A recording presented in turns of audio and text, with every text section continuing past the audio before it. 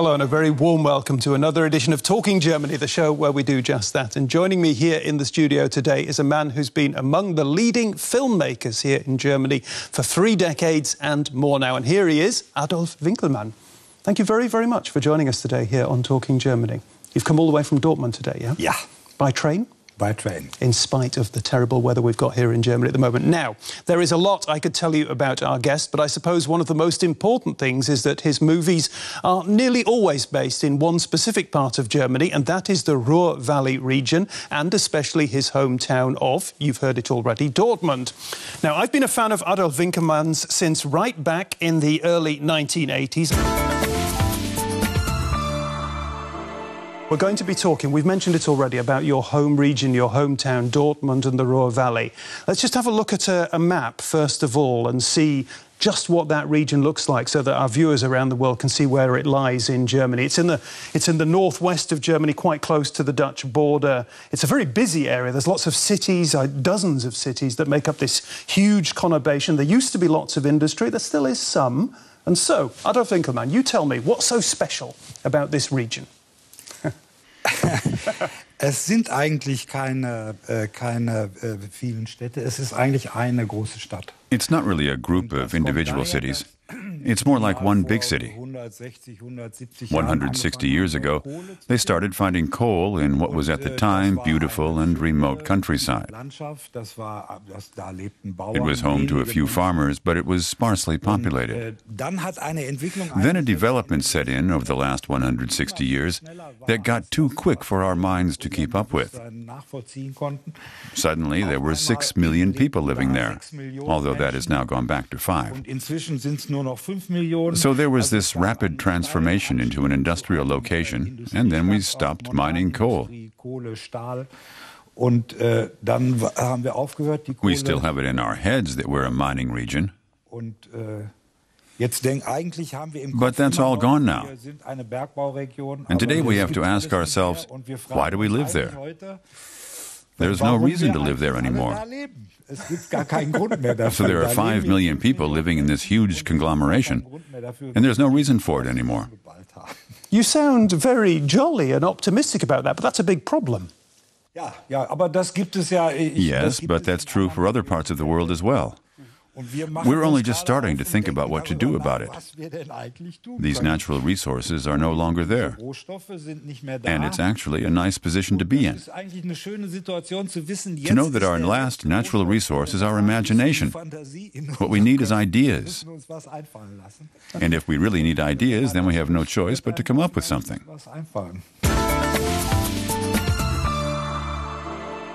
It's an interesting combination, being a gritty filmmaker who makes films about working-class themes and also being a professor of filmmaking at the same time. You started to experiment with film and camera at a very early age. How did that come about? How did that start? It all started when I was at university. While I was studying art, I developed an interest in photography. We had this great photography lecturer. And I think lots of people only find it natural that when you get into photography, you suddenly have this desire for the picture to move as well. The moving pictures. OK, so then you moved into the field of moving pictures, and especially your early movies. They really had working-class themes. Are you from a working-class family? Yeah. Aha. Well, tell me about the background. My grandfather worked for Hirsch. That was the big steelworks in Dortmund. My father was a truck driver who worked for a haulage company. And they used to transport these steel slabs that were produced in the mill. And we lived in a working-class part of the city. That's very interesting that you say that, yes, I came from a working-class family, because very often people in Germany, compared with other countries, act as though class isn't very relevant to German society. Is class relevant? We don't have much to be proud of in the Ruhr Valley. We're proud of belonging there. Being a miner would be better. A steelworker's okay too. That's relevant and something to be proud of. In the Ruhr Valley, if you say you're a miner or a steelworker, you can say it with pride. Okay, so you're a proud working class filmmaker. Realism is what you do. Is that fair? Is that a Ja, das ist eine gute Beschreibung. Yeah, that's a good way of putting it. It's also why, as a filmmaker, I never moved to the capital, Berlin, or elsewhere, because I wanted to keep this direct connection with reality. Because my work is always about reality. And if that's what you want, the Ruhr Valley is a good place to be. All you have to do is open the front door, and you're right in the middle of the real world. I understand. Are you a typical or an untypical German filmmaker? Ja, einerseits als Filmemacher. On the one hand, I must admit that I am a typical filmmaker. Ein typischer. But I've got other sides too. I'm not just a filmmaker. Sometimes I suddenly take an interest in other formal or purely aesthetic or media technology issues, things my colleagues have no interest in. In that sense, I'm not typical. And now I sense that you're talking as the film professor, Professor Winkelmann. No? What do you do as a film teacher? What's your priority?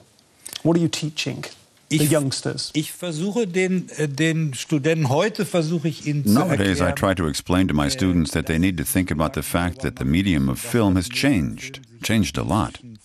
Sehr stark That verändert since hat. digitization, nothing is the way it used to be. Wie es mal war. That film has left those places where it used to be at home, in cinemas, on TV, and now flies around the world somewhere in the public arena and suddenly shows up on my cell phone and inevitably on the internet. So I tell them they have to think about films in public spaces, not just in cinemas. And of course, they have to think about films in the digital cloud. Und natürlich mit Film in der digitalen Wolke. Interesting stuff. Now, in our first report, we saw that a lot of Adolf Winkelmann's films, especially his early films, took place in the Ruhr Valley. They had that area as their backdrop. More recently, he's won plaudits and awards for a two-part TV movie called Kontergan in German. That's thalidomide in English. It's a critical dramatisation of the thalidomide scandal from back in the early 1960s. It was a painful film, a painful subject. Ja. Why did you choose it? Ich habe als I Kind, experienced that as a child and as a youth. erlebt, wie As a child, I saw that suddenly there were other kids on the street who had no arms and no legs. die keine Arme und keine Beine hatten. Ja. I'm going back, you were born in 1946. I was born in 1946, and that was around 1960, 1959. 59, 60. So you were a 14, 15-year-old. Ja. And you can remember Und kids das, who ja, were- und ich kann das sehr gut Yes, I erinnern. remember it well. And it was a special time for me. Gerade eine Zeit, so, wenn man 15, When you're 15, 16, 17 years old, you have a special way of seeing the world. mit besonderen Augen auf die Welt schaut. What did you think when you saw those kids at that time? Und ich habe zu der Zeit gedacht, die sollten Well, at that time, I thought, why is this? kein schöner Anblick It's not a nice thing to see. auf der Straße zu sehen. Why are they out on the streets? Und das war natürlich That was etwas, something was I had ich just von den copied from the Erwachsenen adults. übernommen hatte. Und And when I got older, I was ashamed of having seen things that ich habe way. mich eigentlich geschämt für diese Art des Blicks. And then at some stage you decided to make the movie. Yeah. Did you have the feeling that you were taking a risk with the movie? It was a risk. Nein, eigentlich nicht. No, not really. Das, was hinterher passiert ist mit dem Because I couldn't believe what happened afterwards with the film. der Produzent, At some stage, the producer, Michael Souvenir, Michel Souvenir, who was once a student of mine, by the way, ist, said there's going to be trouble. They'll never let us release the film. Wir kriegen Ärger, das werden die nicht zulassen. And I said, dass you're wir crazy. veröffentlichen. Und dann We even made a bet. verrückt und wir And haben you're saying- gewettet sogar. Okay, Ich so hab you're gesagt, saying he said there would be trouble. He said there'd be Yes. anger, there'd be trouble. There was. There Yeah. was trouble. Yeah. Big trouble. Yeah, big trouble. But tell me, I mean, you had problems with the company that made the drug. And then the whole matter went, the German law was rewritten as a result of the movie. But there's one thing I was asking you about in terms of risk is that you're dealing with emotions that are very, very sensitive. When you were making the film, how did you know that you were dealing with those emotions properly? Das kann man als Filmregisseur während der Arbeit. That's something a film director can't know while shooting the film, regardless of the subject. I rely on my perception, and I work with my actors, and I look at them and try to correct them by acting as their mirror, by telling them how I see it. But basically, I have to rely on my intuition to get it to work the way I'd like it to. Intuition verlassen und dann denke ich, so muss es you had the young girl in the movie who was a sufferer, not of the same complaint, but what was it like working with her?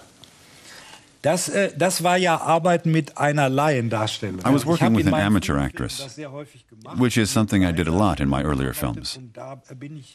It was a very good experience. It was lovely working with her. Afterwards, I had to have half of her lines dubbed over because she had a southern German accent, and the film was set in Cologne. She rolled her R's like only the southern Germans can. And then I found a girl with a voice that was almost identical to hers, and all I had to do was dub the lines where she rolled her R's. And because this girl had no arms and just one leg, I didn't want to take her voice away as well. I wanted her to recognize herself and her own voice. You have to be very careful about things like that. Throughout the making of the film, there were very sensitive situations. That's not unusual in the film business. But in this case, there were many instances in which the consequences could have been terrible if I'd got it wrong. Okay, fascinating observations there.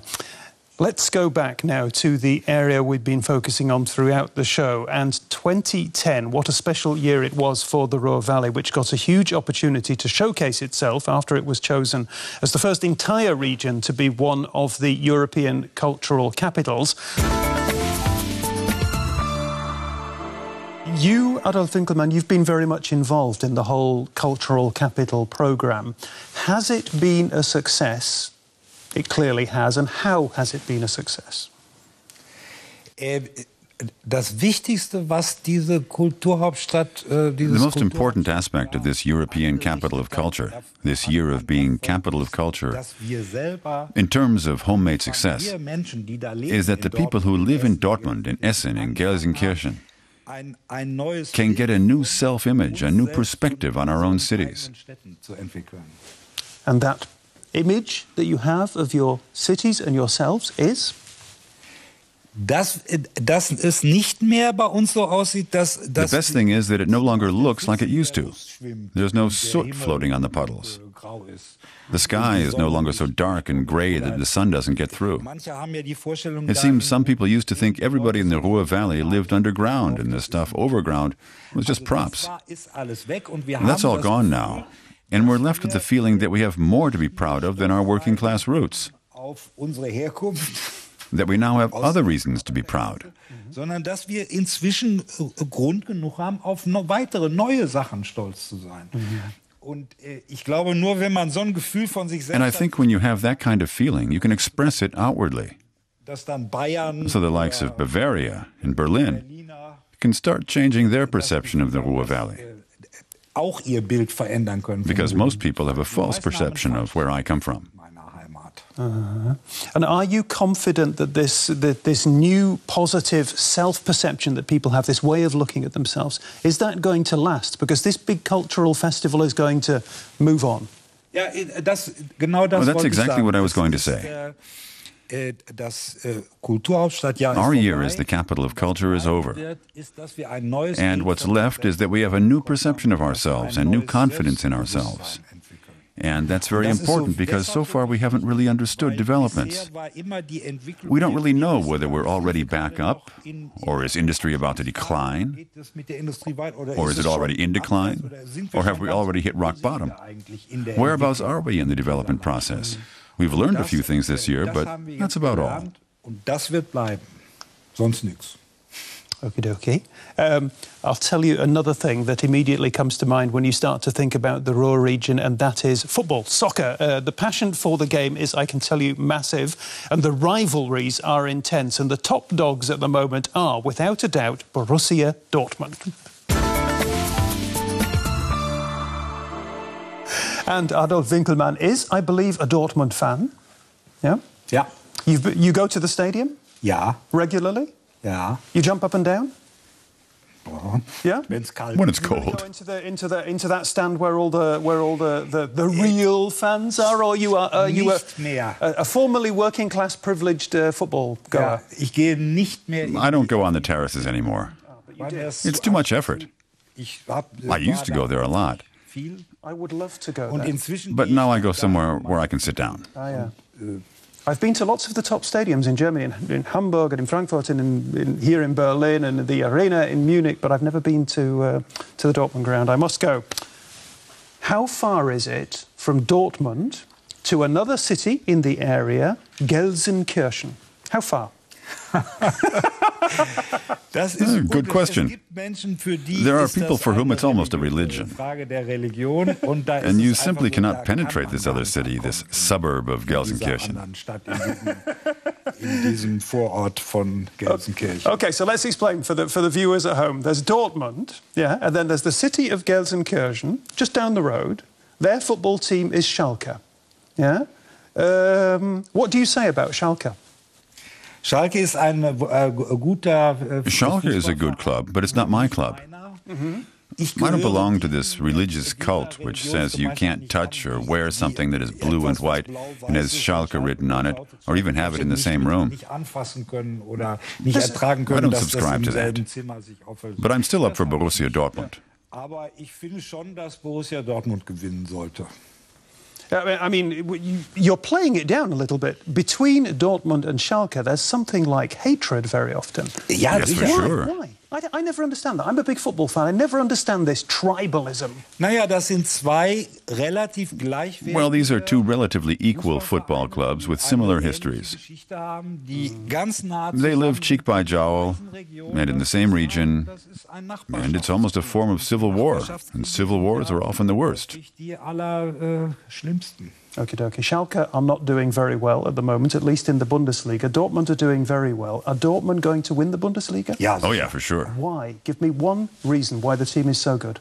Das Team ist nicht, This team was not put together with millions of euros. Most of them are players who came up through our ranks and did their apprenticeships here. Or they're still young. It's the youngest team in the league. And they've got this spirit you just can't compare. Die haben einen Spirit, der ist nicht so.